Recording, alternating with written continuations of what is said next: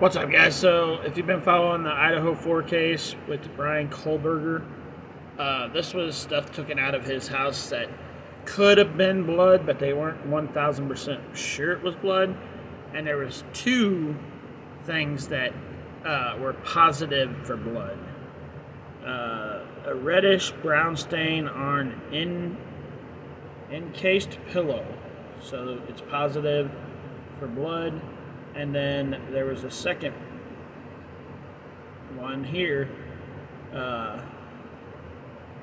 mattress cover on bed in near room on edge facing doorway, brown irregular drip, which was also positive for blood. So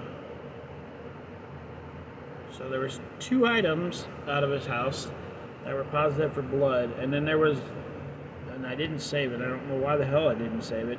But there's 4 pages, and one of the pages there was an item that they couldn't prove if it was had blood or not, if it was positive for blood or not. There was one item that was like that. So there's at least 2 items of blood that could be his own blood because it was in his apartment, but it also could be the Idaho 4 students.